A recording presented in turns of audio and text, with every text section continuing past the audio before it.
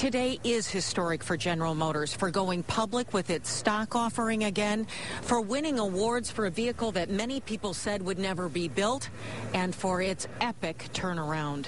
As press days come to a close at the LA Auto Show, the big buzz is about General Motors sweeping the top awards, winning not only Green Car, but Car of the Year from both Automobile and Motor Trend magazines.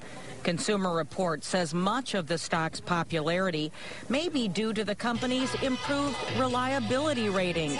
What's helping with the IPO is investors are looking at General Motors as it's going to be a sustainable brand, that they are going to make cars that are very competitive, and they are. We're rating them highly. The news at the show is also positive for Chrysler, unveiling several redesigned models. Chrysler is watching GM's IPO closely, planning theirs for next year.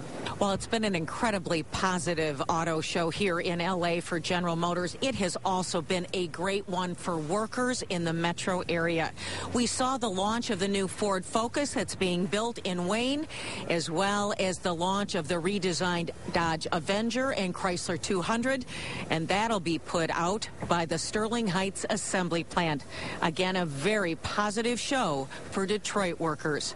From the LA Auto Show, I'm Mary Conway, Channel 7 Action News.